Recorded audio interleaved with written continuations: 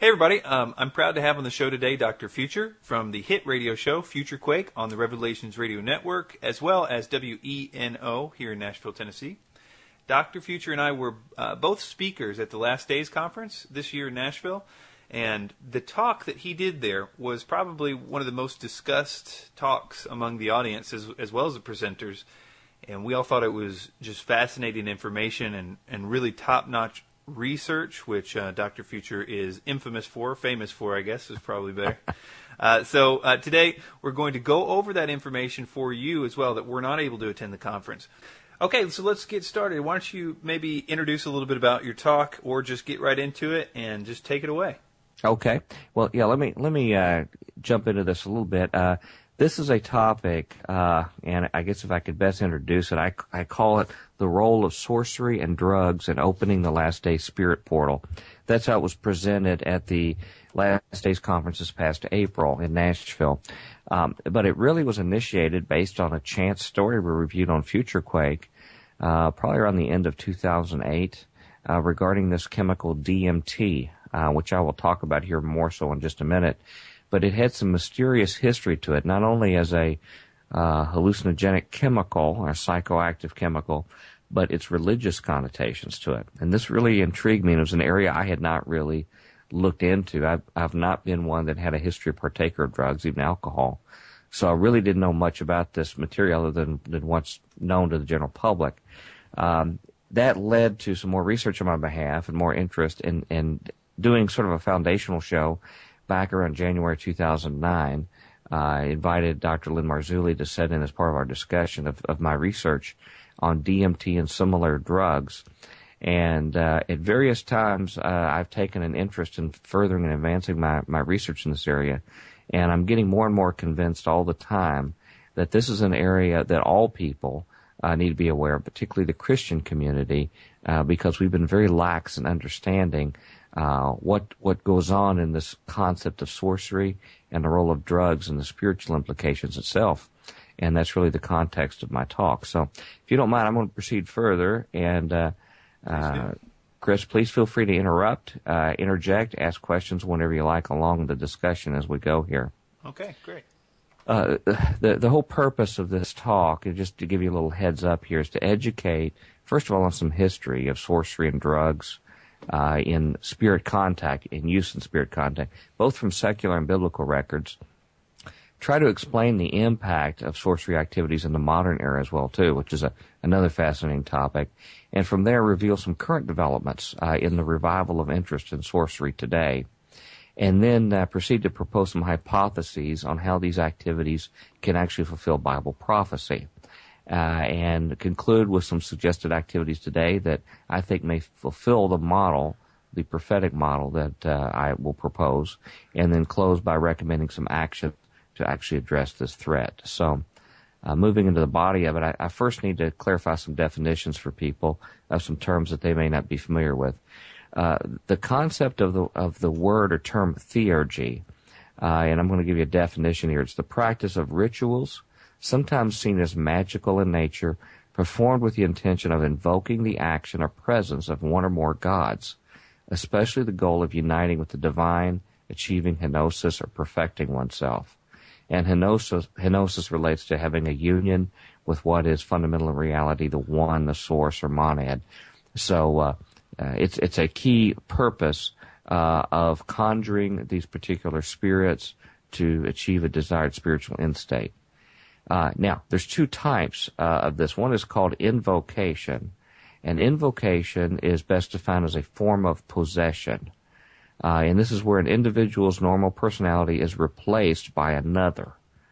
This would be the kind of thing you would see when channeling occurs, when you see this spirit comes on someone.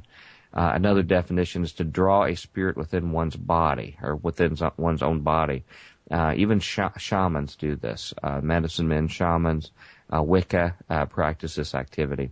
The other approach is evocation, and that is calling or summoning a spirit, demon, god, or other supernatural agent, is the definition. And even Aleister Crowley, who is well known to anyone who studies the areas of the occult, he has his own definition just to distinguish between the two. He says to invoke is to, quote, call in. just as to evoke is to call forth. In invocation, the macrocosm floods the consciousness, so the outer spirit world comes in you. In evocation, the magician, having become the macrocosm, creates the microcosm.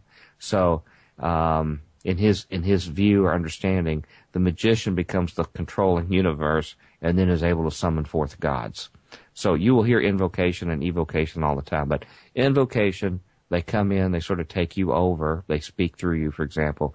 Evocation is when they actually appear or manifest themselves in some form before you. Another term people need to understand is what this word sorcery means. Sorcery, if you look in a simple definition, for example, in Wikipedia, it's called the manipulation of magic. But I'm very interested in what the ancient world says, and particularly the Bible. In the Old Testament, the Hebrew word, it's keshef, I believe it's a pronunciation, and it relates to sorcery or witchcraft. In the New Testament, there are actually two words that are used. One is mageo, and that means to be a magician or to practice magical arts. But the one I'm really interested in the most is the term pharmakeia. And pharmakeia is the use or the administering of drugs involved in sorcery, magical arts, and often in connection with idolatry and fostered by it. So drugs are a key connection, and obviously you see the word pharmakeia and its connection to pharmacy and what we know is administering of drugs. And the last term I just want to make sure people are clear on is this term shamanism. And probably a simple definition is shamans are intermediaries between the human and spirit worlds. So these are a very, very ancient form of people that do this particular function itself. Now, just to give you a couple examples that we have in the ancient literature where these events occurred, if you go back and look at the book of First Enoch. Now, First Enoch, if your listeners are not aware of that, is a book that some consider writing that is worthy of consideration as being factual and accurate. It is quoted in the Bible, in the book of Jude, and elsewhere in the Bible, which gives it very special consideration. The book of Enoch has been kept in the canon of the Ethiopian church since its earliest days, one of the earliest segments of the church body. So it's something that's considered in great esteem. Some portions of it, particularly as you get later sections that may have been written at a later date, cause more concern and conjecture. But anyway, First Enoch is held in great esteem, and it talks a good bit about what happened when these angels, 200 angels, came down to cohabitate with women in the days before the flood. And this event is alluded to in Genesis chapter 6, as well as again in Jude and a few other places in the New Testament.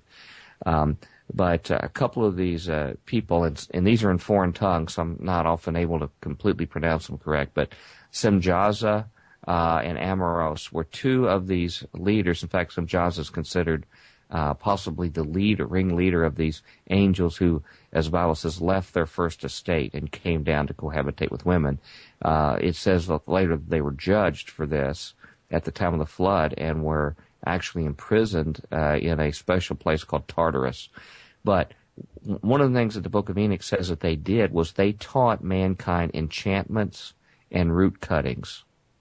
Now, enchantments is a key word as used in the Bible because it relates to using this drug-related sorcery, and root cuttings are basically using the kind of things like you associate or connotate with classical witchcraft, where you get these roots and cut them out and make potions and spells and things like this. So it suggests that there was an effort made by the dark forces to take the initiative to contact mankind and to introduce them and teach them these techniques. Now, one of the most venerated godlike characters in all of recorded history is Isis. Isis, the goddess of Egypt, which was a goddess whose worship was continued throughout the Greek and Roman era as well. She was probably the most robust religious figure to maintain support even as new kingdoms came along. She was the goddess of magic, and again followed in Egypt and later in Greece and Rome. In the story, the main story involving Isis is that she was actually married to her brother Osiris. And Osiris was confronted by Seth, or Seth. Seth is the correct term. And in their battle, Seth was able to destroy him and actually cut him up and send him away. And Isis was able to actually use her magic techniques to gain extra power from Ra and others as a means by which to reassemble Osiris and basically rescue him from the underworld of death. So she was able to get him from underground in the underworld, bring him back, and then, of course, helped birth Horus, which was really a reincarnation, according to the mythology of Osiris itself. But it's key to remember that these were brother and sister figures who also had this relationship, and also that she took the initiative to rescue him from the underworld and release him. Now, she has temples at places like Delos, which actually where the temples for Artemis and Apollo are. And if you study the literature, you will find that her image, her attributes are actually associated with Artemis and a few other mythological figures that have, in essence, the same description. Another one, and by the way, Artemis and Apollo that I mentioned, in like manner, are brother and sister figures as well. Hecate is another mythological figure from the ancient days. She was the Greco-Roman goddess of magic and witches. She also, the annalists of these ancient mythologies say, is really related in worship to Isis and to Artemis as well. But she was a clear-cut goddess that was associated with witchcraft, magic, and similar things we'll see here in just a moment. Now, as far as the sorcerers throughout history that use these techniques of theurgy, of invocation, evocation, probably the earliest ones we have are the shamans, which are known as medicine men or witch doctors, whatever you might call them, around the world, usually with indigenous people that go back as far as we have any kind of records, back millennia, where they would actually function on behalf of the local tribe or village, and they had these drugs and other kind of techniques by which they could somehow make communication with higher intelligences, what they called gods, to be able to receive information for medicine, for healings, for things like this for the tribe. And they're well known for that across, whether you talk about Eskimos or Central America or other places. Amongst the Western, more modern world, one that really stands out is Dr. John Dee. Dr. John Dee was actually the magician and chief think tank in the court of Queen Elizabeth, in Elizabethan England. He was probably the smartest man in the world. It has been said he had the largest library in the entire world at the time. And he also considered himself a Christian, and that's a very curious matter. But at the same time, he had such a thirst and zeal for knowledge, and he wanted so much to know what about nature, about how the world worked, about other facts, that he took the activity to contact angelic spirits to be able to obtain more knowledge. And he used a technique called scrying, or basically using a crystal ball. And he had another gentleman who actually assisted him, Edward Kelly, I believe is his name, who actually assisted him in making these views from the crystal ball and then making contacts with angels. And the recordings recorded all sorts of information about nature, about science, and there's even indication possibly the New World was communicated through this activity. And while Dr. Dee considered himself a Christian, these beings over time began to say things that were not supportive of a Christian worldview, like you should not pray to Jesus, you should not worship him, and things like this. It terrified his cohort so much that he quit and actually left. He was really a broken man from this contact. But Dr. Dee continued on because of his thirst for knowledge and really compromising his spiritual beliefs. And one major contribution he made was something called Enochian language and Enochian magic. And this was written in something called the Keys of Enoch. And it's something who's actually had its reemergence in the 20th century itself. Now, in fact, one person who was key in doing that was Aleister Crowley. Aleister Crowley was really the preeminent magician, sorcerer of the 20th century. I think he's without peers, undisputed, as the key in advancing occult knowledge, language, in doing workings itself. It's very curious that his deity encounters that he claimed to have in the presence of other people first was from a homosexual experience that he had, and went right into a particular experience. I'm studying more about his background right now, but there are a number of characters from the spirit world that he claims to have contacted him. One was called Iwas, and dictated to him something called the Book of the Law.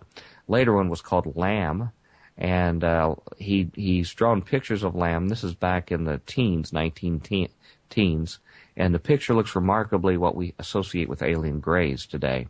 But he taught ceremonial magic as well as the ritual use of drugs. And he was a very big proponent of drug taking as a way to bridge the gap to be able to make this contact with the spirit world, both at his Abbey of Thelema, where he liberally gave away drugs, and even his own addictions that he had as well to it. Another gentleman I can mention from the 20th century that played a critical role was someone by the name of Jack Parsons. Jack Parsons is one of the most little-known people in American history, but one of the most disturbing persons in background.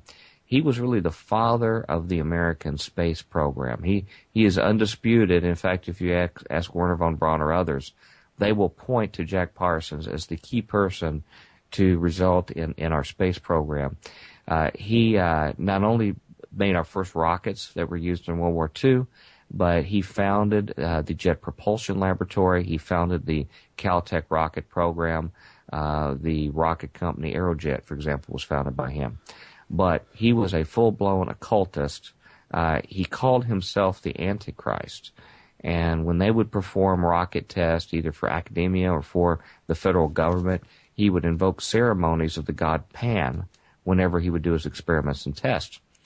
And he took on the mantle and ran the occult group, the main occult group in America out of Southern California, and was in direct correspondence with Aleister Crowley, and really was seen as his protege. And he developed a group of scientists, literary people, and others that would do these dark occult practices in his home, scare neighbors and other people. Even famous actors like John Carradine participated in these activities. But it became an issue with the FBI as they were watching these things. The thing he's most famous for is something called the Babylon working. And what these sorcerers do, when they do a major effort to evoke, an evocation of a spirit, they call it a working. And in the Babylon working, he wanted to produce the great whore Babylon that would be, materialize and make itself manifest in this world. And so it could be a consort for the Antichrist in this world. And this activity was done in January 1946 with none other than his assistant L. Ron Hubbard, who was later known to found the Scientology religion. But they worked together and did this effort, and according to their reports, they had another assistant, a woman named Marjorie Cameron, and they claim that they actually witnessed a manifestation of the spirit into the world through their activities itself. So this is just a sample of a few of the people who, in the modern era, have fulfilled this role and well known. And I would like to just mention here, for lack of a better place, as a little addendum here, I'm of the sneaking suspicion that the person today who probably best fits the mantle of Aleister Crowley, who passed away, ironically, in 1947, right in the middle of a period of time that was very interesting from a spiritual and biblical standpoint, a time with the Roswell sightings occurring at that time, the founding of the Dead Sea Scrolls, the refounding of the Book of Enoch, just before the founding of the nation of Israel. But since his time, I believe that his mantle probably most likely fits on, of all people, the author, comic book impresario, Alan Moore. Alan Moore was the author of a comic book series called Watchmen that is considered classical literature beyond the comic book phase. And sometime, Chris, if you'd like to have me back, I believe there's embedded within that an occult eschatology or occult view symbolic of what they see the end times are going to be. He also conducted V for Vendetta, was another series he did as well. And he had a cohort. He had his own predecessor called Steve Moore. And they together actively pursued the use of drugs and other sorcery by which to contact spirit entities according to their own word. So I think this tradition of sorcerers is still continuing today. Okay, now in the Bible, just to give you some examples of what the Bible might say about it, the Witch of Endor is one case of sorcery activity going on in 1 Samuel 28. Saul had done a number of things at this time in history that were counter to God's will. He was in great jeopardy. In fact, he had really lost God's blessing because of not doing what God had described him to do. At the same time, he had lost his main associate, the priest Samuel, who was really his main advisor from God, and he felt totally helpless. He was in desperate distress, and had to seek out someone who could attempt to contact a dead Samuel to get advice about an upcoming battle. He had already chased the sorcerers out of Israel, as he was instructed to do, so they had to go find another one just outside the area at Endor to use. And so when they used her services, she says at the process when this was ongoing, she saw gods coming up from out of the earth. And that was the thing she saw. And in reasons that I can't fully explain what happened, for some reason it appears that she was permitted to bring forth Samuel for a special purpose. And this purpose was to send a message to Saul that he was doomed and that his life would be taken from him in this upcoming battle. But this process occurred, and in fact it seemed as if even she was startled at his appearance and suddenly realized that Saul was in her presence, who had disguised himself. So that was a sort of a classic event of a sorcery event. Then we have a character in the New Testament by the name of Simon the Sorcerer. Simon the Sorcerer, at the time of the book of Acts, had an entire town spellbound by his sorceries. They were pretty much entirely under his will. However, to some extent, he had succumbed to the message of the gospel. And he proceeded and was baptized, but he fully did not understand the full nature of what it meant to become a disciple of Christ, because he tried to buy the Holy Spirit from the apostles. And he thought this, I guess, looking back on his old days as a sorcerer, where you actually had to put money down to gain new information, new gnosis, new magical power. He saw the work of the Holy Spirit and he wanted it for whatever reason. But he was, as you can imagine, he was chastised for this and severely rebuked. And ironically, he was told he was of the wormwood of hatred for this. And I want you to remember that word, wormwood and hatred, because they are associated together. They do have a later connection to sorcery, I believe. Now, another very harrowing event also in the book of Acts was regarding worshipers in Ephesus of the goddess Diana, which is the same goddess is known in Greek as Artemis, someone who we'll be talking about shortly. The whole town basically was devoted to the worship of Diana. When Paul and others came in preaching the gospel, many turned instead to Christ and caused a major revolt, particularly by the idol makers, which were the people who were making money off of the support of worship of her. And they brought the people there into a citywide chaos of wrath. The word wrath is used there, thymos, which is described from that passage as a passion, angry heat, glow ardor, wine of passion, which either drives the drinker mad or kills him with its strength. So that's the definition from Strong's Concordance of the word used there. We're not talking about just a general run-of-the-mill anger, something that was a rage that would either drive someone mad or kill the person because of this. So I think there was something spiritual going on. And those in your audience who are familiar with Pastor Russ Dizdar and his discussion about an upcoming Black Awakening where massive numbers of people are going to have possibly submerged demonic personalities called forth, have been placed for a future day or hour, their kind of activity of chaos sounds similar to what happens in this passage. And in this discussion of Diana, they mention that an image of her that was in their temple there locally had fallen from heaven. So they had this idea of her being in the heavens and falling down into the temple itself. And I just want to tell your listeners to keep these elements in mind because they're going to be cited again. Later in Revelation 18, there's a very, very important passage that many people gloss over, Bible teachers and others. In that passage, if you read it, you will find very clearly that the kings of the earth and the great merchants of the earth conspire together, and it says they do sorcery, and the word used there is pharmakia, which is the use of drugs to control the activities of the world, and it says through this they deceive the nations of the earth, which is a very, very powerful passage and describes a lot of what is talked about on internet radio shows today about the deception of our world systems and institutions over the populace, over their control of food and drugs and things like this.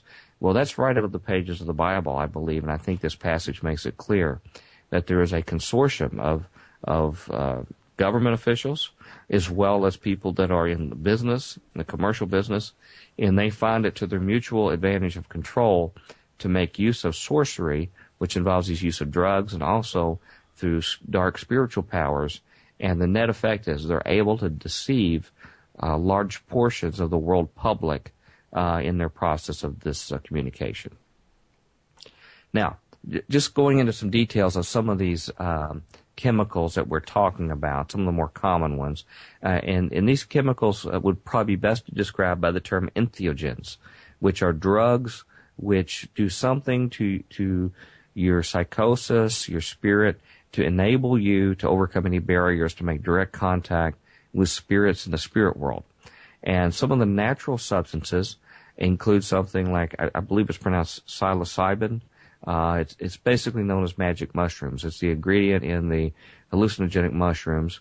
We have another chemical called scopolamine, which is also enclosed in chemicals like or plants, natural growing plants like belladonna, henbane, witch's herb, and even something called angel's trumpets, which is very ironic given a later reference we're going to make here. DMT, and its use in a blended form in ayahuasca tea made by the shamans in the Amazon area. And then we have mescaline, which comes from peyote and similar sources like this in Central America. Now, there are man-made chemicals. We have not been satisfied with the natural entheogens. Man has decided to make his own more concentrated versions, and some of these are things like LSD, chemical DMX, which I'll mention more just in a moment, and even commonplace alcohol in certain cases does a very effective role as an entheogen. Now, just to comment on two of these, dextromethorphan, or DMX, believe it or not, it's just used as the key ingredient in common cough suppressants. If you go to the drugstore and look for your cough suppressants, they're going to have a DMX, DM symbol typically on them. Unfortunately, according to news reports that are out, it is widely misused as a psychotropic drug by at least 3.1 million Americans. And that's just young Americans that are using this very common over-the-counter drug, taking it in portions that will actually create some kind of spiritual contact. And the reports I have said that they've documented entity contacts, out-of-body experiences, and other paranormal events by use of this simple chemical that we have in our own drug cabinets. Now, scopolamine was used actually in early forms of Percodan, and now it's being used for various depression drugs right now. So it's a common use for this. It was used by shamans in their burundanga plants, plant where they used it for their contact with the spirit. It is now considered, its usage is a virtual epidemic in Colombia, in similar places right now, and it's actually been used as a robbery device where people will be slipped this drug and actually be robbed or have other things done to them without their memory, where they lose their memory of it. And it's been described that when people use it recreationally, it will create what they call realistic psychic events. So not just a simple hallucination of my head deceived me on what I saw, but something much more realistic. And this particular chemical has traditionally been used by witches and sorcerers to see their gods. So these kind of key roots and plants, like we referred to, that the early angels taught mankind, has been used since then, this information preserved, for them to make their spirit contacts as well. Now, what I'd like to focus on a little bit is one called dimethyltryptamine, or better known DMT. DMT is present and naturally occurring in plants in the Amazon basin area. It's very popular with shamans in that area, and they make it in something called ayahuasca tea, and this maximizes the effectiveness in it. Now, this particular chemical is made in various parts of the body. Some have theorized that it's actually produced in the human pineal gland, which we'll speak about in just a moment. But in any case, it's made within the body. Unfortunately, or fortunately, however you see it, there are other enzymes that are actually in your gastrointestinal tract that will actually quickly dissipate its presence in the body. And these are called, I believe, monoamine oxidase enzymes, or MAO. And what happens is you need to take something called an MAOI, or MAO inhibitor chemical, that will actually stop these enzymes from breaking it down. And that's, in fact, what is put in ayahuasca tea. The other ingredients that are added do this MAOI function of inhibiting the breakdown of it and allow it to go through your body and your brain for even a multi-hour mystical experience. And DMT is one particular chemical that has earned a reputation for very reliable contact with the spirit world. Virtual 100% incidence of a deep spirit contact with taking the chemical, and usually within seconds for many cases such as intravenous use. Just to give you one example of what a DMT experience would be like, there was a National Geographic magazine columnist that went to the Amazon to, quote, experience DMT and take it along with the shamans in this ayahuasca tea. And she had stated in the article that she basically was an atheist, so she had a lot of skepticism about these spiritual aspects. But what happened was, when she actually took it in their little circle where they pass it around and take it, she said she experienced, and this is just a summary, she was falling down this deep chasm or abyss, and surrounded by souls that were crying out to her, that were reaching out with their arms and crying out and asking, pleading for help, that she would get them out of where they were stuck or kept. And she landed in the bottom of this pit and saw 3 thrones that were enthroned with figures on them, and she was absolutely terrified for her life. She could sense the evil and hate, and they said that you are doomed here, you'll never leave, there is no hope, there's no way out of here. And one of the curious things about this particular drug, unlike just a garden variety hallucinogen, is that communal experiences seem to be possible with this drug, where people experience a common reality. And according to her narrative there, a couple other people who were more experienced that had taken the drug actually intervened in her incidents and brought her out of this particular event. And it's very interesting that having a reputable group like National Geographic actually published this, and someone who really was not promoting the drug per se, but she makes some pretty far-out claims that, for example, that as soon as that incident was over, she began throwing up and threw up something that appeared to be a black snake in the bowl where she was throwing up and things like this. So these are experiences that are really unparalleled, even amongst other hallucinogenic drugs. But one of the key studies with DMT that really caused a lot of attention, and this is one that really got my attention in this whole subject area, was a study that was done by Dr. Rick Strassman, a psychiatrist, a clinical psychiatrist, back in 1991 at the University of New Mexico, funded by the federal government. They were formal clinical trials in hospital, well-funded, under tightly controlled conditions, and they were documented in a book called DMT, The Spirit Drug, which is a book that's still available.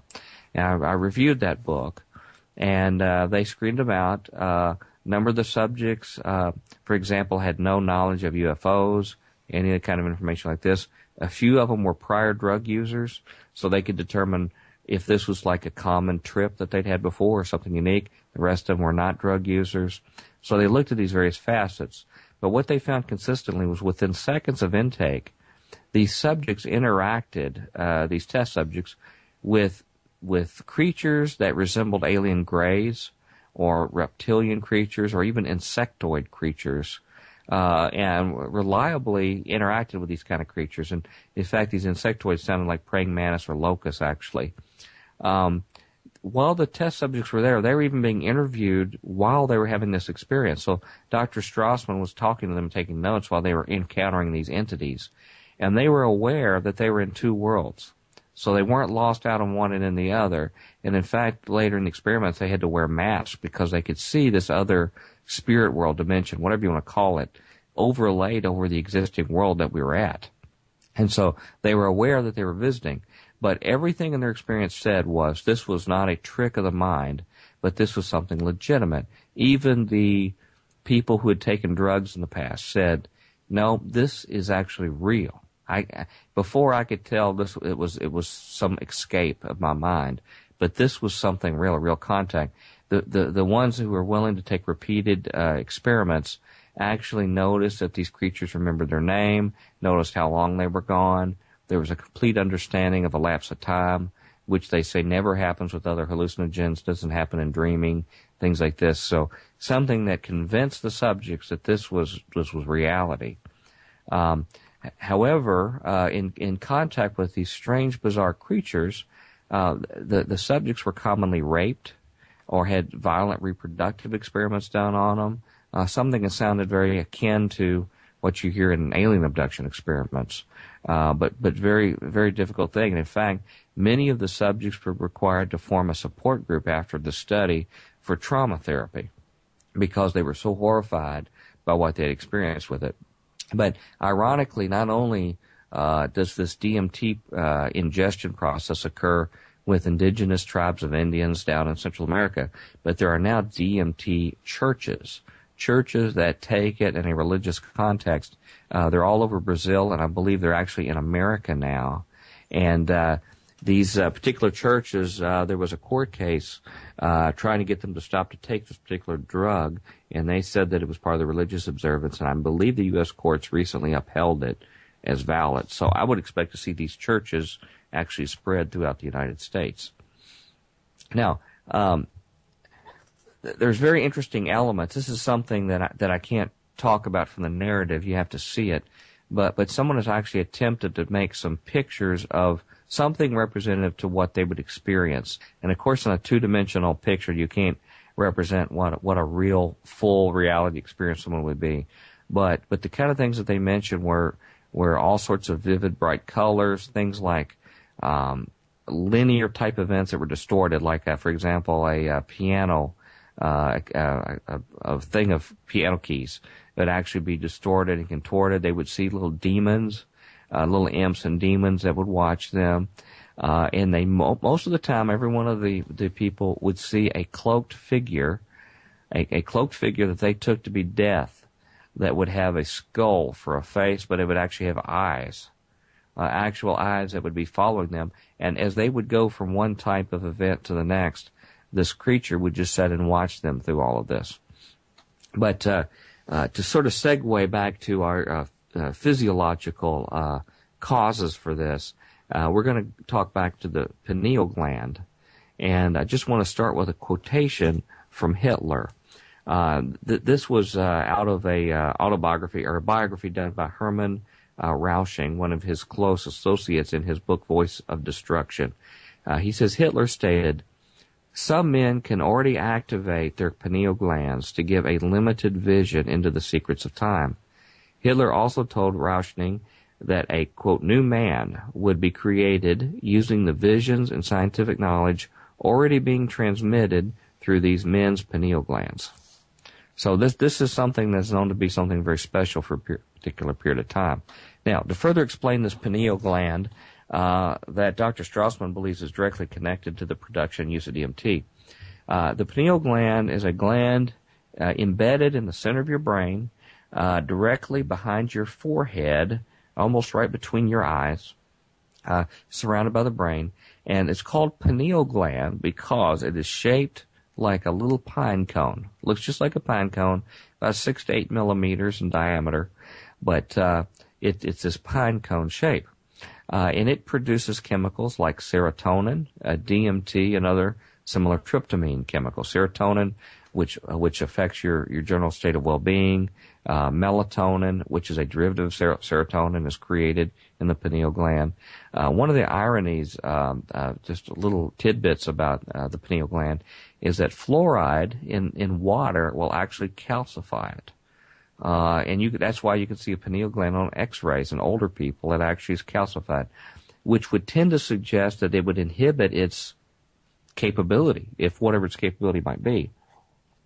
But as it turns out, in additional research I performed in the literature, it turns out fluoride actually assists the DMT and other tryptamine neurotransmitters in accomplishing their task. It allows it direct passage into the cells and into the nerve endings. So fluoride actually has been documented as a beneficial effect in having the pineal gland do what it does. Now, the cells in the pineal gland are the same kind of cells that you find in the retina in your back of your eye. In fact, it's called in some other animals, simple animals, the parietal organ. And the reason why is it functions literally as a third eye. It has light sensitivity. It'll actually transmit information from light, really just like your eye does. Now, it may process it in a different way, but it actually takes light signals, converts it into something for the brain. And so it was considered a third eye in a number of animals, but ours is actually embedded, but it still has those kind of things. So it's considered a sensory organ. The Eastern world has often called it the third eye. So if you hear a New Age teaching about the third eye, and they usually put it right between your forehead, even you'll notice the Eastern world will put that little dot in India right there. It's right in the direction of the pineal gland. So they understand there's something going on there. One interesting author of the early 20th century, H.P. Lovecraft, who was the most prominent occult author, he had a very famous book he wrote, a story called From Beyond. It was later made a movie. But in this story, a machine was built that actually would stimulate people's pineal glands, people who came close to the machine. It would actually use that as a technique to send them into an alternate dimension. And these alternate dimensions were populated by very malevolent beings so that they could actually harm and even kill people that were there. So he also was one who envisioned technology as a means by which to stimulate this pineal gland in a connection dimensionally. Rene Descartes, the famous mathematician and philosopher, he thought that the pineal gland was the physical portal to the spirit world. That was the place where everything going on in our body and mind went through that point to connect somehow spiritually with God or whoever. Now, something that I would propose is just a hypothesis, something for consideration, is that neutralizing this action of the pineal gland, I think, is a possibility that it might be part of what's alluded to by the flaming sword in Genesis, that actually keeps man away from the Garden of Eden and from partaking of the tree of life. This was initially just a hunch of mine, because there was such a close connection between mankind and the Garden of Eden and spirit beings, whether it be God or whether it be Satan or others. Obviously, man showed that he was incapable of being able to act responsibly in that kind of close environment. And my initial suspicions were that in addition to having a physical angel with a physical sword and a physical garden, that there was an additional representation there of some kind of protective block that God put to try to keep our actions of using some kind of means of using our pineal glands to contact the spirit world. And my suspicion was further augmented by the fact that these dark fallen spirit beings came down shortly after the fall and began showing natural ways for men to actually use natural roots and things like this to overcome this barrier that was put in the body. This MAO, as I mentioned before, is present in your gastrointestinal system and will actually dissipate DMT unless you inhibit it and provide extra DMT. And in fact, that's what these particular roots do that have been used of old in folk religion, in Wicca, in activities like this. They were taught by these fallen angels, and I believe it was to get around what was involved in this protection, i.e. the flaming sword in Genesis to keep from the tree of life. Now, to support that, I've done some research in that passage again. These flaming swords, along with the cherubim that were there, were placed to keep man from Eden and from the tree of life, or the place of God's presence, the place of the delights of spirit contact and communication. Cherubim were always seen in the Scripture as God's guardians.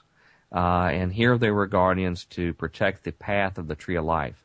If you look at these words, you'll actually see it. It's a path or direction that they are actually inhibiting in the Hebrew. Now, the word flaming in this particular passage in Genesis chapter 3 is the Hebrew word, I believe it's pronounced lahat.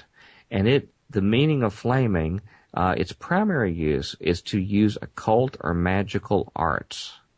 It is an occult hidden from view meaning, which is very fascinating. In fact, that same word is only used in one other verse in the Bible, and it is used to describe the enchantments of the Egyptian magicians. The Egyptian magicians, when they confronted Moses and they threw their rods down and they became snakes, the enchantments they used, and that self-same word that the magicians described there, were ones who knew secret occult practices, according to the definition of the Bible. This enchantments was the same word used here for flaming. Now, the word Kereb, I believe, is pronounced, is in fact representing a sword, a knife, or, curiously, a tool for cutting stone. So the flaming sword described in this passage, that the sword, the Hebrew word for the sword itself, can represent a sword or knife, but a tool for cutting stone, which makes me wonder, is there any connection to this ancient knowledge of stone cutting tools and Freemasonry, and a connection of these tools being needed to be overcome to reestablish this connection? The last word there, where it says that it goes to and fro, waving to and fro, is a Hebrew word, hifak. And that particular word actually means not only to go to and fro, but to transform oneself. So the possible explanation of these Hebrew words is possible that this particular device used to inhibit our access to the tree is something that is an occult or hidden means of using a sword, knife, or some kind of tool to transform yourself. So there's an inhibition of the transformation. And the discussion of keeping the tree alive, it says, is to inhibit or to restrain. So there is an activity of the cherubim to restrain this activity, this occult activity or hidden activity, using tools by which to transform yourself. So I think that's very curious when we think about passages in the New Testament when it says that the man of sin will not be revealed until the restrainer is taken away, until he who restrains, and then will become apparent that he is there, one should be seen. So I'm not sure if there's a connection or not, but it's very curious. Another case that actually a listener to Future Quake pointed out after one of our presentations mentions, and it may or may not have a connection here, but it is a curiosity. The incident in which Jacob wrestled with God, and God blessed him, God touched the hollow of his thigh, but he wrestled, he faced him face to face. Jacob names that place Peniel, Peniel, slightly different spelling, Peniel, almost identical pronunciation. Could be just a coincidence. But the word Peniel in Strong's Concordance means, I have seen a divine being face to face, yet my life is preserved.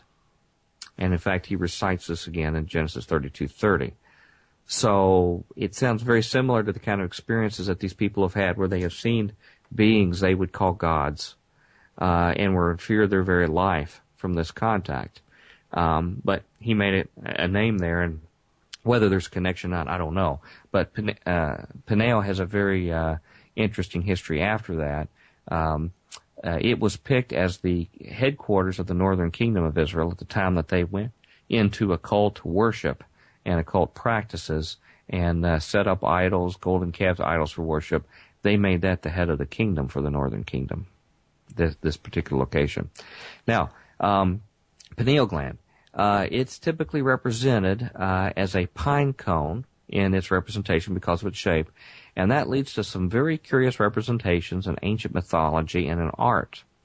If you look in the ancient followers of Osiris, you will actually see that he carries a shaft, a rod or shaft that he carries with a pine cone on the top of the shaft. Similarly, Dionysus, who was a liminal god, or a god that controlled the contact between the spirit world and human world, who actually had a process by which his followers entered an altered state via drugs to be able to make this contact in this ecstatic state. He was known by carrying a similar rod that had a fennel shaft made out of fennel, the plant material, with a pine cone on top of it. And his followers, the maidens, the Menaids, actually would carry a similar staff with a pine cone on top. Well, it doesn't just end at the ancient world. If you look at pictures of the popes, they actually carry a similar shaft that has a pine cone near the top of the shaft itself. The same kind of designation. And in fact, it goes even closer connection. If you go to the Vatican and you look in the Vatican Square, you will find an area called the Court of the Pine Cone at the Vatican. And they have there the largest pine cone statue in the world. And from my research, it suggests that it was actually taken from the nearby Temple of Isis. It was actually transported from there in the early days of the church, from that temple, and put in the Vatican. And I've never seen any explanation from church figures on why a pine cone would be there or the significance of it. It may be there, but I don't. But it can't be more than a curiosity that this memory, ancient connected memory of a pine cone and its significance for contact with the gods is still present. Now, just discussing about some other chemicals. Serotonin, which is a related neurotransmitter chemical. As I mentioned, serotonin, melatonin, DMT is a similar one. Serotonin is produced by the pineal gland and elsewhere in the body. It is synthesized by L-tryptophan. L-tryptophan is the base product that these chemicals like serotonin and others are made from, even artificial chemicals that we now take.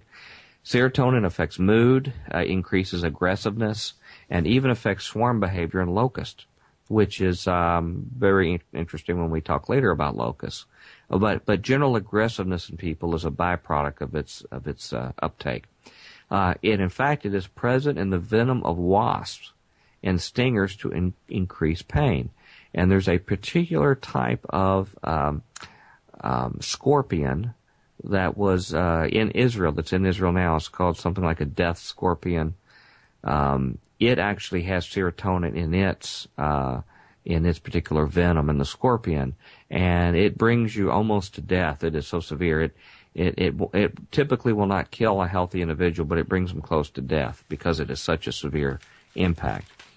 Now, tests that have been done, medical tests with serotonin, just administering that to people, have shown that people can have religious experiences or similar kind of, or even obsessive compulsive disorder can come out of serotonin uptake. But religious mystical events occur as well. Now, the artificial hallucinogen or entheogen chemicals, DMT, psilocybin, mescaline, LSD, they all interact with serotonin receptors and basically replace its interaction. So they actually can go in and when serotonin is low and actually replace it and do the same effect on the nerve receptors. Most antidepressants that are taken are focused on altering serotonin levels for the same purpose. So this is a key in affecting who we are, how we perceive ourselves, and our reality itself. Now, here's another curiosity that I stumbled across, and again, it may not be connected at all, but when you hear the punchline at the end of this talk, I want you to remember this process. It may have some curious connection. There is a process by which pine cones preserve their seeds, their internal seeds, to disperse until they're exposed to fire. When they're exposed to fire, they will have a sudden explosion and release their seeds to regerminate. And this process is called serotiny.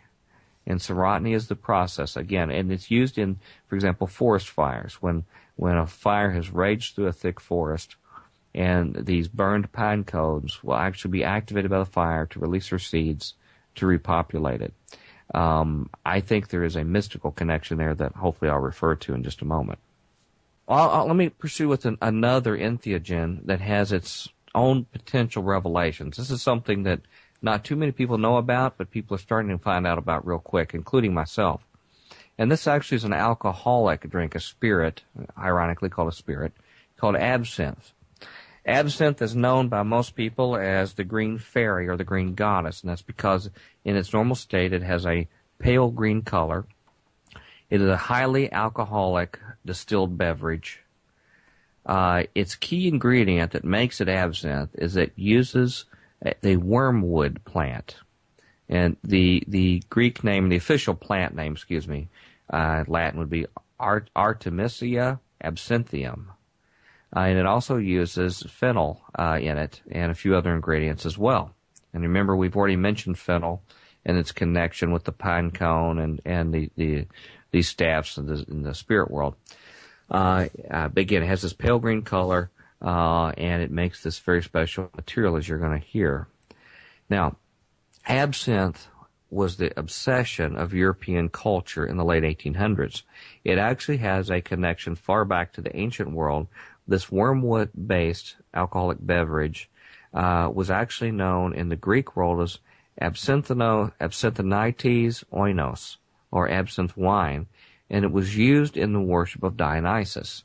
It was used to get them into an ecstatic state where the Menaids would actually be totally filled with his presence, have contact with him, and at the same time, they would run, according to the ancient writers, run across the hillside. If they grabbed oxen or large animals, they would rip them apart, limb from limb, and then consume them while these animals were still living, consume the raw material. Even humans, it was reported that they would actually do this too. They were a terror. And these were women, maidens that actually got together, went into the state. So it has ancient connections. It was even used for medicinal uses and things like this. But its real golden age was in the late 1800s in Europe. It was very popular with the bohemian artist bad boys of the era that we know well in literature. People like Oscar Wilde, Vincent van Gogh, Salvador Dali, Pablo Picasso, Monet, Hemingway. They all were voracious consumers of absinthe. And they all claimed that what was unique about it was that it connected them to their muse, or their spirit being that would actually inspire them and tell them what to do in their artistic endeavors. Many of these consumers, ironically, end up going mad later. They were actually left insane eventually due to the absinthe or other reasons. And not surprisingly, Aleister Crowley was obsessed with it. He actually consumed it in, of all places, New Orleans, at a place called the Old Absinthe House. And he just loved it. Of course, anything that would contact the spirit world, he was enamored with. And he wrote a poem about it called The Green Goddess.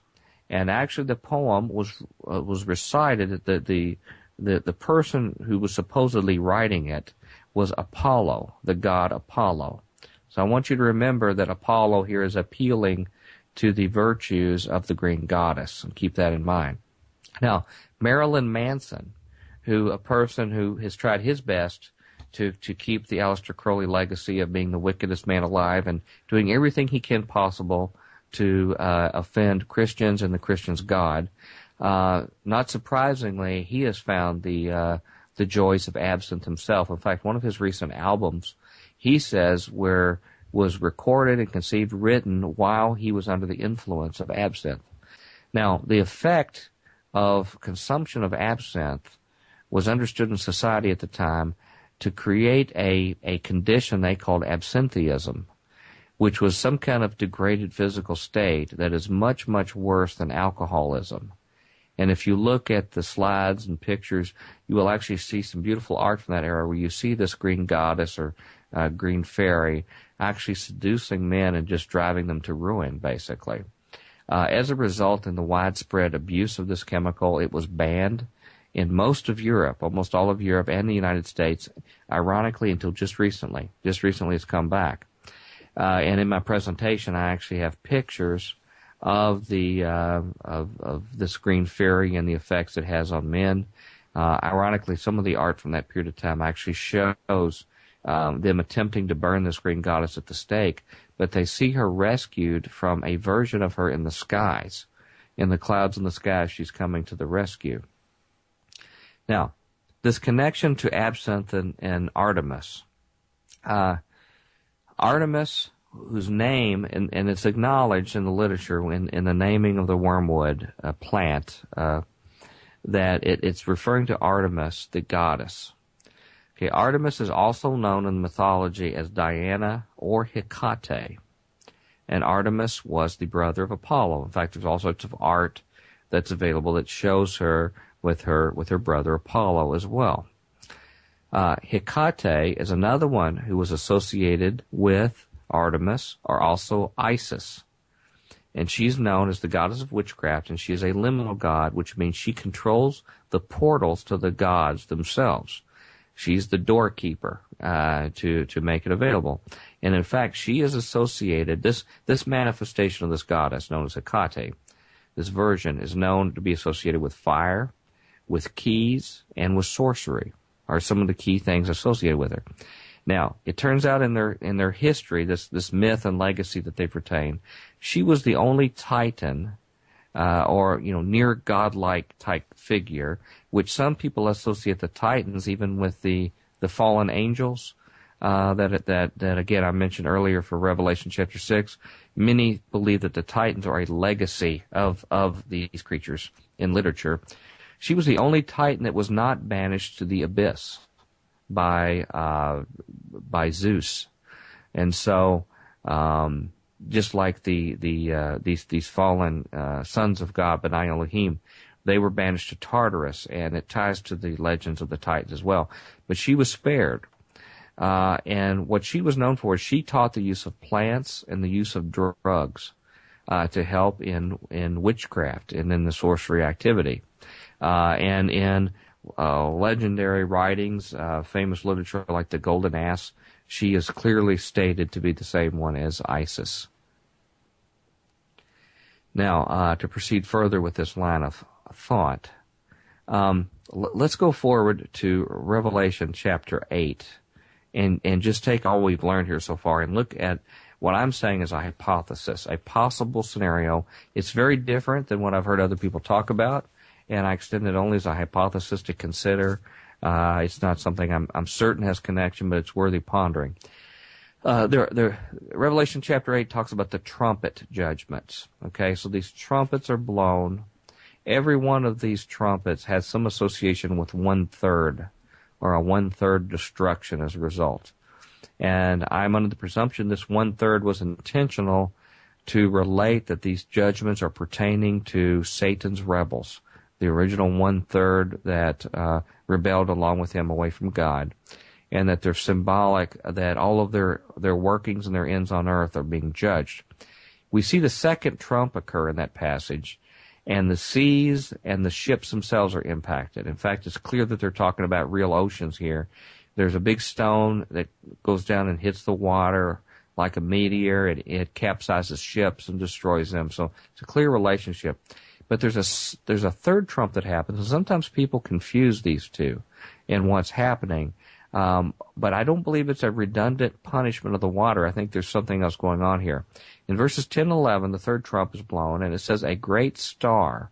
The Greek word is aster, and it's described elsewhere in Revelation as being an angel. The word star is used for an angel that falls down. Okay? And this angel falls, and its name is described as wormwood. Now, the word, if you look it up, the Greek word, it's G894 in Strong's. It's absinthion is the name of this particular, what I believe is an angel, wormwood. And in fact, it is a proper name. It says it's a proper name in the Greek, and that it uses a feminine form. Now, I recognize gender can be very tricky in languages, and I'm not a linguist. So I know gender cannot necessarily mean men or women, but it has language uses. But ironically, it mentions this feminine form. And it says it is burning like a lamp or a torch. Now remember these features of these mythological goddesses we've been talking about. They have an association with that. And it says they fall, just like Diana fell to Ephesus. They fall on a third of the rivers and the fountains of waters. Now these waters, the Greek word there used is hydror. And the word hydror, one of the uses of it is many peoples. And in fact, it's described more specifically in Revelation 17, where the same waters are used, and the angel explicitly explains to John that these waters represent peoples, multitudes, and nations and tongues. So I think it's altogether possible that this same word in the same book is meaning the same thing. It actually refers not to liquid water, which was referred to in the second trump, but a representation of these peoples, multitudes, nations, and tongues.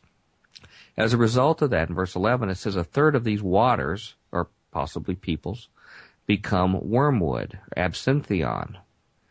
Okay, so they take on, or they invoke this deity, absinthion, or wormwood.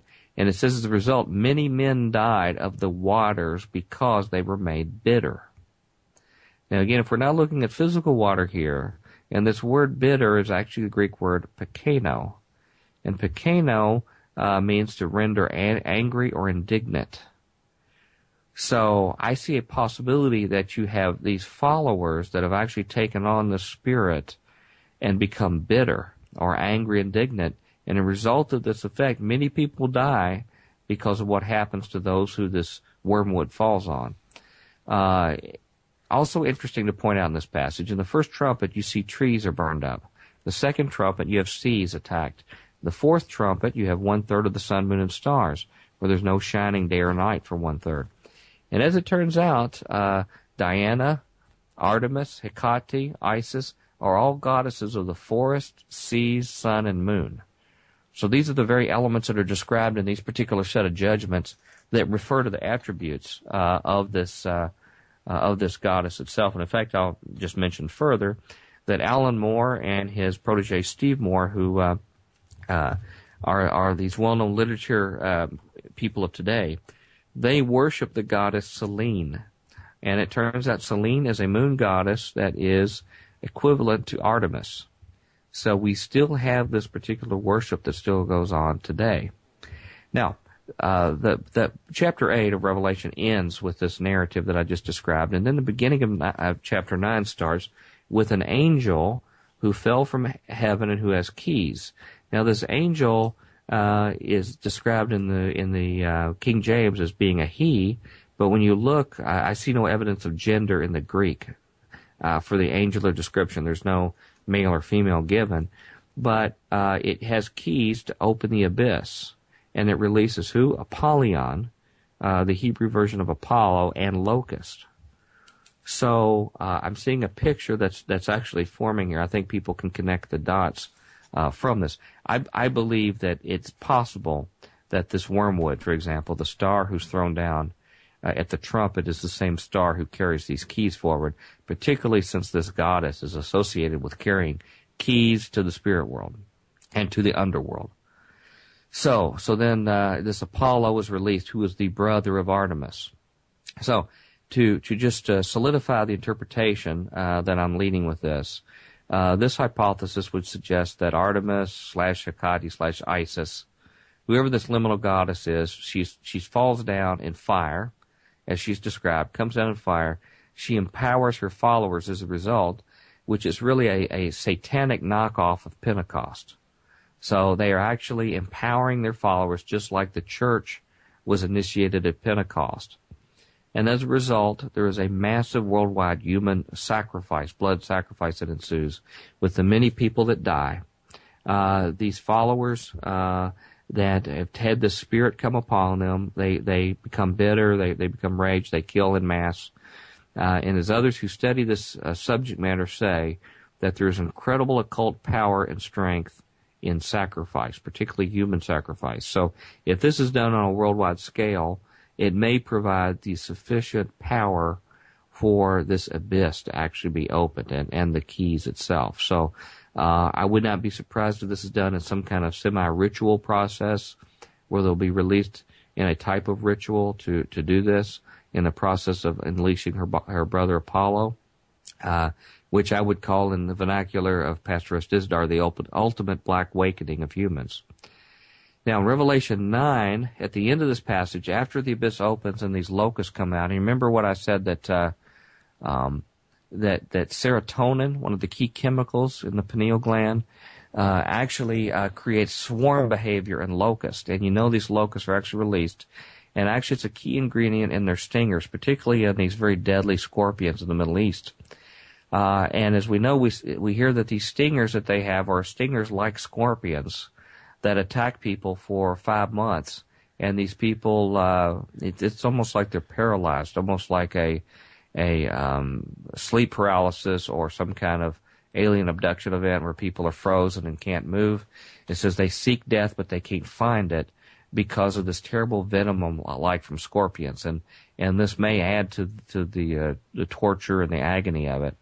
But it says after all this is experienced and all of the creatures come out of the abyss and do this to the worldwide population, the Bible says that even then that the people would still not repent of their sorcery, of their murders after all this torment. So there's a connection to sorcery or the practice of rituals to invoke gods, which I think is connected to the events that just occurred that were there, as well as the murders that occurred, which they did on a massive scale. And so it leads me to believe that it's possible that they may have actually personally invoked the falling of wormwood on purpose. So what we see in Revelation 8 may be an event that happens by these followers, maybe under the direction of the false prophet, but as a result, the Spirit comes down and dwells people, and what happens from there they may not be totally expecting, but they get what they ask for. Now, here's a little extra additional information I've come across, and this is just a brief summary. I have a lot more information to discuss some of this. I'll give you one example in current culture, our current society, where some of this information touches us. And this is new information I have out, still checking. There was a hospital established in the 20th century called the Charlestown's Hospital, and it was known as something called the belladonna treatment for alcoholism. And what happened, there was some mysterious man who approached this person, Charles Towns, who was not a doctor, by the way, and approached him with a mysterious recipe of drugs, natural drugs that be given to people to cure addictions. And they said that it would be certain to make a lot of money. This mysterious person came, gave the instructions, and left without any trace. And it's very interesting because when this was tried, it was first tried on criminals, underworld figures, criminals who were overwhelmed with opium and other kind of addictions, cocaine. And then the federal government approved it to be used on millions of people in China, who obviously had a lot of opium addicts. So it was used en masse on large parts of the population. This same gentleman, even though he wasn't a medical doctor, assisted in developing the early national drug laws that our country is still under. Now, what makes it really interesting is when you know what the belladonna cure comprises. This particular cocktail of drugs that were given over time used belladonna, which is also known as deadly nightshade, henbane, which contains chemicals like hyoscine, which is also known by scopolamine, which we've talked about, and also hyoscyamine, which is also in henbane and mandrake. All these chemicals, by the way, if you've noticed and heard of them before, these natural herbs, belladonna, nightshade, henbane, have all been used by witches for untold periods of time, for potions. Even in Shakespeare and things like that, you can hear some of these chemicals used. Folk medicine has used them, and I believe it's all the way back from the fallen angels who were taught that these particular root drugs. But this was given in a modern medical hospital facility to cure addictions like alcoholism. And one of the curiosities of this was that henbane, one of the drugs there, is known when you take it, ingest it, for causing sensations of flight, where you actually feel like you're flying. And there are some theories that this is how the rumors got in the myths about witches actually flying in broomsticks and things like that, was because they would take in their covens, they would take this henbane, and they would actually take it in mass and think that they were flying. Okay. So, this belladonna treatment, all of a sudden this man initiates somebody, money becomes available to put this hospital together. One of the early people who comes up to attempt this treatment is a gentleman by the name of Bill Wilson. Bill Wilson is a drunk at the time, but he will become the founder of Alcoholics Anonymous.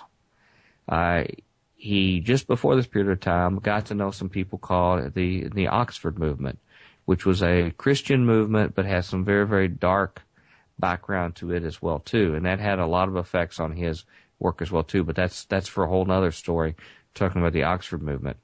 But he goes to this hospital for this very bizarre treatment of given these ancient drugs. And during his hospital treatment, he says he had a mystical experience with God. And this was the experience that he talked about for the rest of his life. He said he had a sensation of flight, which is obviously from the henbane, and this experience of being set on a mountaintop. And his exclamation was, if this is the God of the preachers, then I accept it. Or something to that effect. So he associated that with what he referred to as God or higher power to later state to what he experienced. Now, he had a very interesting life that many people don't know about. He said that he actually channeled the 12 steps that he wrote about in his book from a 15th century monk. From the resources I have, and this is because he maintained an interest in spiritualism the rest of his life. But he says this came from this other intelligence that provided this information. And in fact, his biographer said that he had something in his house called the spooky room at his home, where they would go do seances or Ouija board activity, and so they were definitely into that. He also got really involved in the consumption of LSD, and he was part of a study group back in the 50s and I guess 60s, studying its use for assistance. People who assisted him were Aldous Huxley, a gentleman who has also a very sordid past from Brave New World and his plan to actually keep most of the world's population drugged on soma. It's talked about in his writing, his globalist writings that he had of an elite running over a drug populace. People like Gerald Hurd, who I have since learned was one of the earliest prominent New Age teachers in America in consciousness expansion. Even Claire Booth Lucci, who was a congressional figure, female congressional figure, whose husband operated the Time magazine. So a very interesting group. But he mentioned in this consumption of LSD that the experience he had was basically identical to his religious experience he had in that hospital, which is what he considered his contact with God. Now, coming here toward the end, I just want to share a little bit about what's coming, what we think is coming. Here is a quotation I'm going to give from one of the most prominent New Age leaders, Barbara Marx Hubbard. She's a woman who actually narrowly missed getting the vice president nomination for the Democratic ticket in 1984. Very influential person, particularly in global circles, and even with some evangelical figures, believe it or not. She had a message that she said she channeled from her spirit, and here's what the message she was given. It says, this is her spirit guide speaking. It says, out of the full spectrum of human personality, 1/4 is electing to transcend. 1/4 is destructive, and they are defective seeds. Now as we approach the quantum shift from the creature human to the co-creative human, the human who is the inventor of godlike power, the destructive 1/4 must be eliminated from the social body. Fortunately, you are not responsible for this act. We are. We are in charge of God's selection process for planet Earth. He selects, we destroy. We are the riders of the pale horse, death. So this is a plan of spiritual rumble that's planning in our future. I spoke at a conference that was sponsored by the United Nations and World Council of Churches. That is a non-governmental organization, NGO, sponsored by this group, creating a new world religion called the Order of the Transfiguration.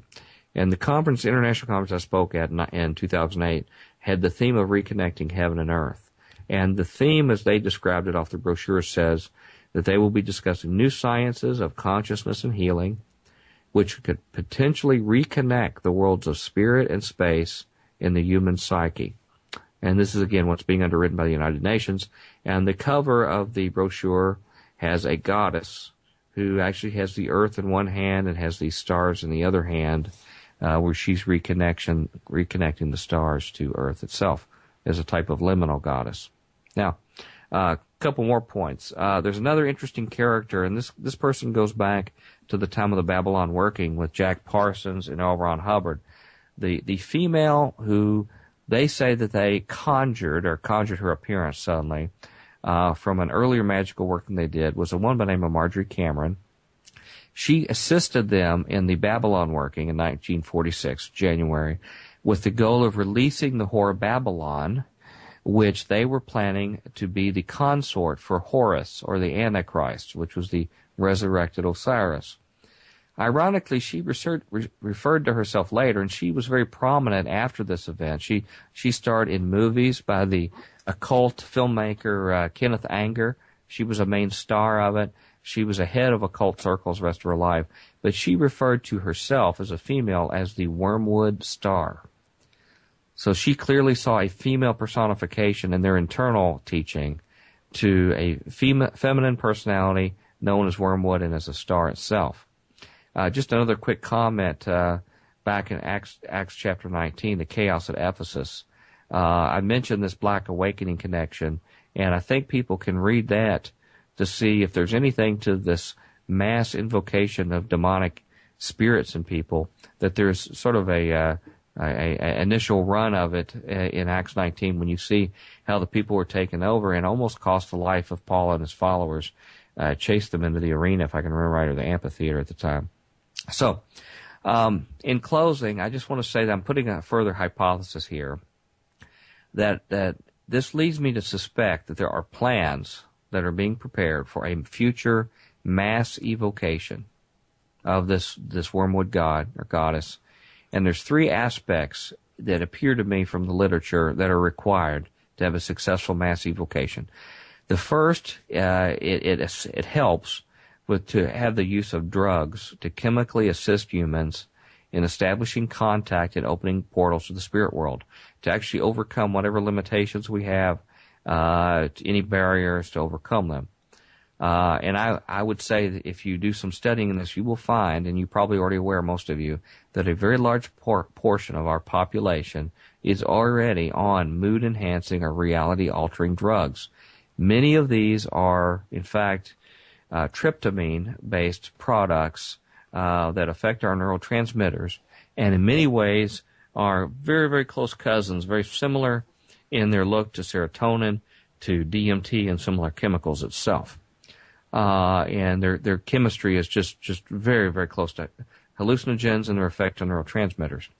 The long-term effects of these chemicals, since there really so many of them are new in this generation, are not understood, but they have documentation where some of these drugs have gone and had the opposite effect at a later date, unexpectedly, of psychotic events that result in suicides, that result in death events of people, and even some of the mass shootings which we've had, and some of these shootings at schools and things, they have later found out that some of these chemicals, these people were on them, and suspected that exacerbated an event that caused this effect.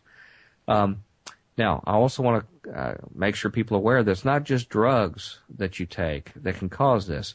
This also includes foods.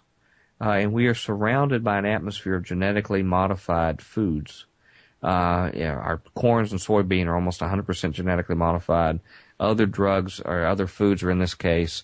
Also the water we take. I heard Brother Chris's comment about my water here. Fluoride is in a large portion of the population. And further study, by the way, I did on fluoride shows that it does have an assisting effect. One would think because of this calcification process in the pineal that it actually inhibit its performance.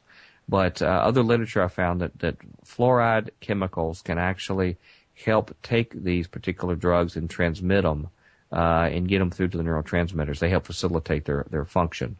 But our prescription drugs right now are probably the most abused drugs for hallucinogenic experiences or even religious experience were things that aren't illegal. Sometimes they're prescription, sometimes they're over the counter, but those are being used right now. And to keep an open mind on what we ingest as being possible use for sorcery, I'd just like to remind our listeners that what did Satan offer Eve for her first experience like this, her first mystical experience to be illumined and to know knowledge? It actually was a food. He suggested she eat a particular food, and this would open eyes and help her see good and evil. So it's not just chemicals you take. It can be foods and other things that have this effect. The second leg of the triad for mass evocation are rituals. And rituals are events like you picture for magic spells and activities that occur. My hypothesis and my suggestion is that rituals, the reason why they're a key component to the evocation is they have some kind of effect in focusing faith. That there's some further human limitation in being able to stay focused in the spirit world, and rituals assist humans in being able to stay focused. And that's why the Bible is very, very careful, I believe, about graven images, because graven images can actually serve that function of focusing faith in bad directions. And that's why icons, I think, are a real danger. Any kind of graven images like this that can focus faith, one has to be careful on, because what one might accomplish with it. And I believe these rituals are already going on in our mass media. I think we're already becoming acclimated. In fact, probably leading the charge amongst the media are our movies and our music for doing overt pagan occult rituals in our music with our top artists, in our movies as well too. If you see sneak previews in the movie theater, almost every one of them are about some kind of occult activity, and such activities are ongoing. In fact, we've even gotten young people acclimated through Harry Potter and other things to make this just sort of a normal part of what's going on. But then we have TV. TV is doing the same thing too. I mean, we have video games that actually have these kind of activities. And even if you look at single events like Super Bowl halftime shows and things like this, these kind of events are happening over and over again, acclimating us for this importance of rituals. And in fact, I would just go back, just to give you another example, to the early days of Nazism, when they would have these Nuremberg demonstrations. Those were carefully constructed rituals to focus people's faith in Hitler and this ancient belief system that he was selling. And so we're being prepared in a similar form, I believe. Now, the last leg of the triad are willing subjects that are willing to invite the spirit or host. I believe God puts a protective barrier for those who do not want contact with the spirit world. Usually, when we are harassed by demonic spirits, it's because we've allowed some portal that we've opened a door for them, whether it's a Ouija board or other occult activities or things like this. And so they need to get the population more willing to invite these hosts. And I believe that there is a major PR effort, public relations, that have been going on for decades in our society and our media to create sympathy for the devil and for other dark forces.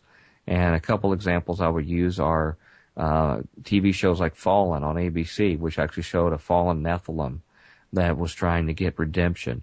This movie Legion, which actually showed Michael the Archangel rebelling against God on our behalf because in their storyline, God wanted to destroy us, along with Gabriel, and Michael comes to fight God on our behalf. Even shows like Medium, which put a happy face on these kind of activities of connecting with the spirit world. And I think you will find for other people who don't fall for these kind of things that there are more subtle things, very kind, gentle, light worker type New Age activities, the environmental movement, Masonic activities, Masons, yoga, martial arts.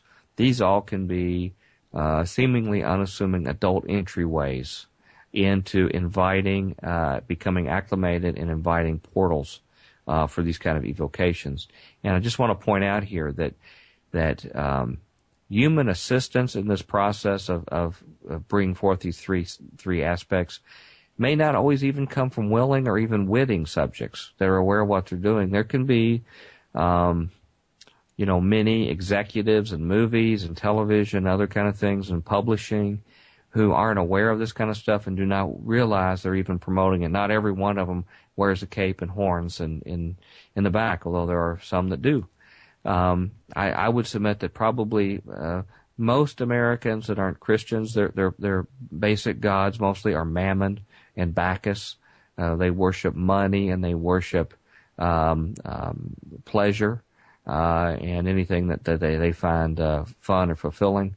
But they can be unaware subject to help promote this activity. So in conclusion, I'd just like to say that in summarizing, drugs play a key role in opening portals and contacting the spirit realm. And not all, but many, but not all of them are hallucinations, and many of them are well documented that cannot be explained by just mere hallucinations. The consumption of substances with psychotropic properties are becoming increasingly significant in their impact in recent days. Some are done wittingly, some unwittingly in this process. And again, there's new developments as far as additives to our food and water to expand it. And this evocation scenario that I've shown here, even a black awakening response by the subjects, can even be consistent with at least one biblical interpretation or understanding of these passages. There are actions, I believe, now behind the scenes right now to prepare for this event, that it is premeditated and being planned, and that I do not know, Christians may or may not be around to see this event when it occurs. But I would submit, even if we're not, the impact is already happening in society with the number of people who are succumbing to the spiritual impacts of drug consumption and other kind of occult activity, and as well as the increase in psychotic violence that's occurring. So the final actions to take to close this, actions to take in response, I suggest. One is control the substances you and your family ingest. And that requires, and that's all materials, drugs, food, anything you take. And that requires education, a substantial commitment on your behalf for education, tempered by reasonableness and balance. One can become paranoid in the subject, so you've got to be reasonable, but be smart, be informed in your decisions, and invest the time to be aware of what you ingest. Now, not only the physical intake, but also the intellectual and spiritual intake as well. So control the audiovisual programming, and where that programming is for a purpose, that you and your family are exposed to. And I believe that's not just limited to what we're used to of controlling profanity, sex, and violence as being dangerous to our families. Like, for example, kids shows and things like that. I think if you watch some of the children's shows today, there are psychedelic elements and even magical elements that don't register necessarily in profanity or violence or sex, may not even be kicked up with protective software, but you need to be aware of the worldview that you're being taught to your children. I also think that you should talk to your children, even if they're older teenagers, about a real Christian worldview, a real one, and a Christian perspective to what is being expressed in the culture and media. You will not be able to totally shield them from exposure if they're going to school, if they're around other friends. But what you can do is be ahead of the curve and instruct them about what they're being prepared and what they're understood. And what you will find is that it will not be a turnoff to your children. They will actually be fascinated by the material similar to what's been in this presentation and some of the radio shows like Brother Chris's show and things. They will be fascinated to hear about this, and it'll be a way for you to connect with your youth about this. And you can also fill the void. If you have to limit certain entertainment and other content that they can have, there can be some very interesting Bible study that goes on, sharing with Christians. And there's even some fiction, some action fiction and things like this that are done by Christian, from enlightened Christians about these topics that can actually have healthy understanding for them and something that can actually fascinate them. And also, I think you should take time to warn family and friends, churchgoers, and the public. Many of them will not understand when you tell them about the information we've covered here. Even Christians, it will be too overwhelming for them. But I recommend that everybody listening here take the risk anyway to share this information with people you know, and hopefully they will appreciate it later. And I'd like to quote a passage as the final word here that maybe you could consider in a different light from what you had before, given what we've covered right now. This is from 2 Thessalonians 2, verses 7 and 8. And I'm gonna include the Greek words in here with some definitions, some of the alternative definitions within Strong's Word. It says, "For mysterion, or mysteries, religious secrets, which are confided only to the initiated and not ordinary mortals. For mysterion of iniquity doth already work. Only arti," Greek arti, which means now at this time, kateko, which means that which hinders the Antichrist from making his appearance. Only now at that time, that hindrance is occurring until genomai, which means to arise, to appear in history, come upon the stage, will come out of the mesos, or the midst. And then shall that wicked be revealed, whom the Lord shall consume with the spirit of his mouth, and shall destroy the brightness of his coming. So, this passage can be read to say that these mysteries or religious secrets confided only to the initiated, pertaining to iniquity, are already at work, and only now at this time, that which hinders the Antichrist from making his appearance is occurring until it arises, or it appears in history, comes on the world stage, out of our midst, and then the wicked one will be revealed. And I think this is consistent with the discussion narrative we've had today. And that concludes my presentation, Brother Chris, on this information on spirit portals and drugs. All right. Well, it's certainly fascinating, and I really like the new information, too. One question, if you could hit real quick, is what about people with, I know a lot of people will be concerned right now about antidepressants. And they're maybe on them, their children are on them. Without giving any actual medical advice, what would you say to those people? Well, that was a question. As soon as I presented this information, I was deluged with those questions. And actually, I saw a lot of anxiety on people's behalf and panic when they looked at this. And I don't mean to cause anybody undue distress. I'm certainly not a medical doctor. I'm a lay person that's just started to study this information. So I cannot give medical advice to people. And I would not, being not a medical person, a person who's in the counseling field, be one that I could say that there's never an instance or case where these particular materials serve some purpose.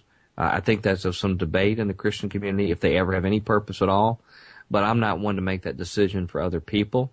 There may be a time of real crisis in someone's life, where for a very brief period of time it may be warranted, or if there are certain chemical imbalances, things that actually have a natural cause where those chemicals are restored in as natural a way as possible, I could see motives for that.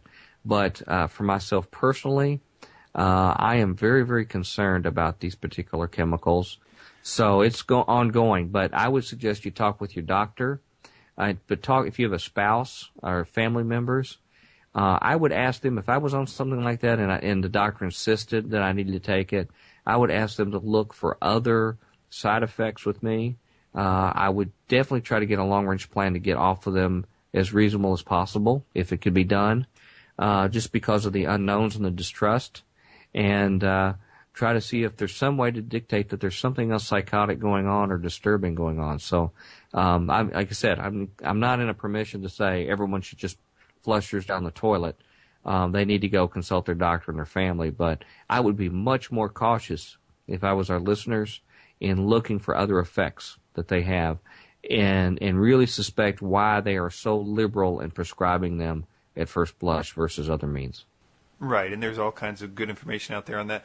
I would agree with you that there's some chemical imbalances. I've seen cases of bipolar, in Christians that are absolutely, totally cured by proper medication and things like that. But I would also say that, as you said, you should look for other causes, especially in the antidepressant category. I would also say that it's interesting because people validate them because they work. Let's say their kid is dramatically improved behavior when they take it, and that sort of validation, or like, hey, now I don't have to deal with that problem, is a really hard thing to not do. Right. Well, I see all this information, but it worked. So, and I would just caution the people out there about that, because I see that same mentality work in the occult world when people say, well, you're saying it's bad, but this stuff works, and it validates the rest of it because of the fact that it is doing something. And I see the same thing that leads people into all kinds of different types of the occult world based on just them seeing results. And I submit that it's kind of like a carrot on the string sort of lure to get them in. Consider if a lot of this stuff was spiritual in nature, maybe not all of it, but a certain percentage was spiritual in nature, and they wwere watching you give them these drugs, and all that they would have to do from that perspective is to back off for a little bit, and to let them, the individual, the kid, be normal, and let the drug take the credit, and then knowing all the while that it gets them more of an influence in the long run. Well, it's a huge money maker. People don't make big money for taking natural means. It's just like war, and that's why I say you never hear about peace profiteers. It's because there's big money to be made in war, and that's why we have a lot of it. There's big money to be made in taking drugs, as opposed to taking something natural you can get easily or locally, or even spiritual, or other kind of means that are non-chemical related. So, some of the other concerns that you brought up. I've read some stuff in some of the occult literature about when they take their paths. And by the way, I would strongly encourage everyone to stay away from it of any manifestation. But some who have done that and have taken this slow path of ascetic lifestyle, hermit-type lifestyle, slow study, what they say are these people that take this left-hand path are people who use drugs to jump over all of their steps they're going to because it is a quick fix to the occult world. And in fact, that's what they accused Hitler of. Hitler, they had a slow path in the occult societies for him to gain this knowledge, and he took the quick path, first by taking peyote and then other drugs to go to this quick path. And of course, all of that is evil. All of the occult activities apart from God are evil. But even they recognize that drugs were a shortcut, and they're a cheap way to get to a desired state. It may be a cheap emotional state for us, but it also has spiritual implications too. And frankly, nobody knows what the long-term impacts are going to be of this chemical. Now, people, if I had children, I would have to ask myself, why is such a large portion of our society's children and now adults having to be on these chemicals? It's not just a few random children that we found this great technology and miracle that even helps the few kids who have problems come around. Now you've got large portions. I remember a man on an air flight telling me that he had just gone to camp with his kid, and they were there at lunchtime, and they said, "Everybody line up for your drugs." And he said roughly half the kids got up and lined up for their mood-altering drugs that they had. And, I don't think that's really an exaggeration from what I hear. We don't know what that will do to people long term. And if it's such a large case, there's two things going on. One is we have terribly messed up our world biology, our uptake of stuff, and how it's changing our internal biology. And we are a messed up humanity. Or there is a premeditated activity for monetary purposes or spiritual purposes to really promote these drugs much more than what we need. One of the two. Right. As you mentioned, the money that's made is pretty ridiculous. There's a great film out there that you can find for free online called Making a Killing. Have you ever seen that one? No, I haven't. Making a Killing. It's mainly about the serotonin reuptake inhibitors and like the antidepressants and things like that. It really shows that there is, if nothing else, if anything that we said here is untrue, it certainly has the side effect of suicide, and that it is making more money than anybody can know what to do with. And of course, getting everybody to prescribe it like candy certainly isn't hurting that revenue stream. So, right. And then of course, I think the suicide is evidence of spiritual activity, demonic activity, because, well, I just see whenever suicide in any case is there, it seems to suggest to me that there is some sort of spiritual, at least capitalizing on a situation at the very least. And that's something that they now admit that was not the case right at first, but that people were settling out of court for murder suicides with Paxil, and now it's widely known that they have to say, okay, no, it wasn't because they were depressed that they killed their family. It was the drug itself that made them kill their family and themselves. So that is now known as a side effect, homicidal and suicidal behavior, which again I would suggest is a part of this. Anywhere in the world, you can go to futurequake.com. We have all our shows archived. If you click onto the past shows tab, you'll see MP3 files of all of them stored there. But they're all there. If you are in Middle Tennessee, Southern Kentucky, down to the Alabama border, you can listen every day, Monday through Friday at 4 p.m. on WNO AM 760 out of Nashville here. And I would love to meet everybody, and my email address is on the front of futurequake.com, and just let me know what you think about this show. Dr. Future, futurequake.com, thanks so much for being with us. Thank you for the pleasure of being here.